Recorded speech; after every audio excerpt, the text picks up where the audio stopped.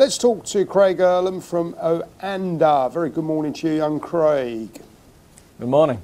What a fascinating time this is to be involved in global markets.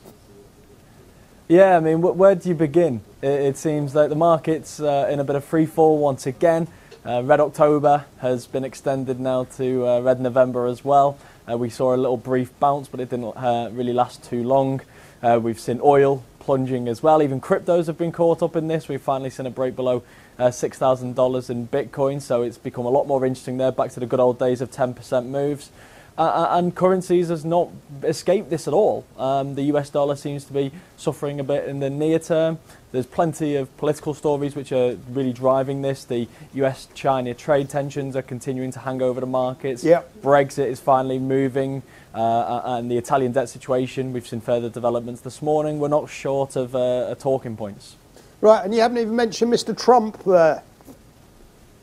Yeah, I mean, he's been a bit quiet by his own standards. I think he's just letting everyone else self-destruct for a little bit and have a little bit of a break. Maybe he's playing a bit of golf, keeping himself to himself after these midterm elections, let a couple of things die down. The Khashoggi thing, we've obviously heard some reports overnight that suggest that there's no plans to follow up with any form of sanctions against the Saudi Arabia, despite the anticipated involvement of the Crown Prince.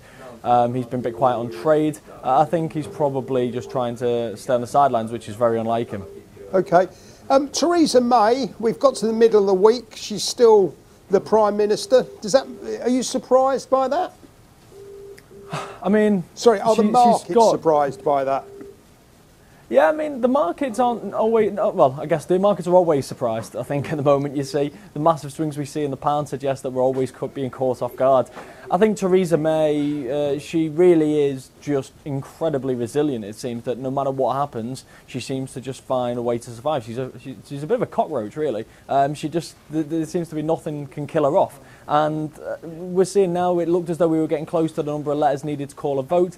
They seem to have fallen short despite Jacob Rees-Mogg handing his in, which seemed to be the sign that things were finally moving. You wonder if they've fallen short of getting the 48 letters needed to even trigger a leadership challenge. What chance do they have of getting another 110 votes in Parliament in order to actually remove her? So this seems to have fallen by the wayside now. It looks as though she's going to see the year out. But again, the story changes all the time. Yeah. And if there's a threat that this isn't going to get through Parliament, this Brexit deal, then she has to be the first one to fall. Understood. Okay, let's go to a currency pair that we've been following with you in recent weeks, the Aussie against the US dollar.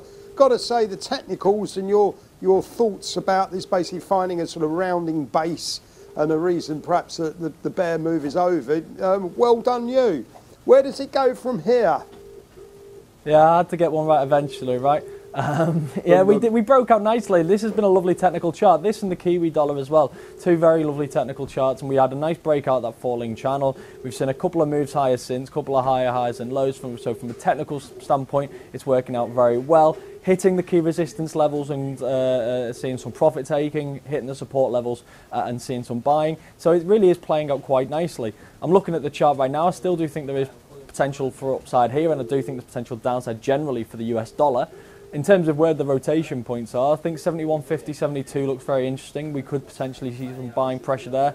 And looking more into the medium term, I think 75 is a very plausible level, which will become very interesting because you see the culmination of moving averages. It's roughly around a third to a half of the initial decline in this pair, which makes it an area of interest, and it's also a long-standing level of interest as well. So I think there's potentially some more upside to come here before we start to hit some interesting technical zones. Understood. And finally, any sort of favourite, anything obvious or not obvious in the currency markets at the moment? I think it's really difficult because the pound's so volatile that any pound pair is really just trading on a whim depending on what the Brexit news of the day is. So while we are seeing some consolidation, for example, in your pound dollar pair, we are coming from very wide ranges, 127 through 133. But I think once we start to see some movement towards a deal or towards no deal, you will start to see those ranges breaking out, and it could be quite an aggressive move the more we consolidate in the meantime.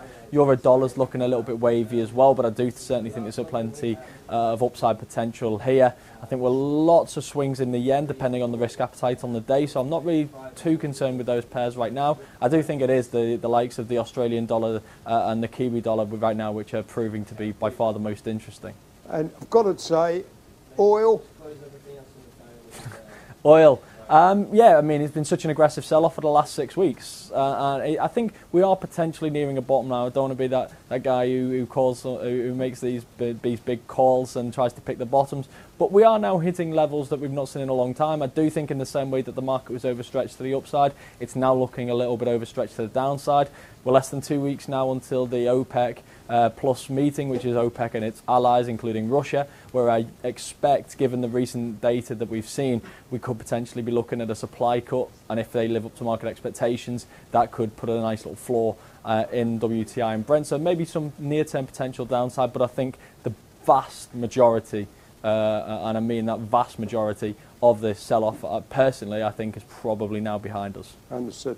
Craig, on that note, thought-provoking as always. Thank you very much indeed. That's Craig Erlam from OANDA.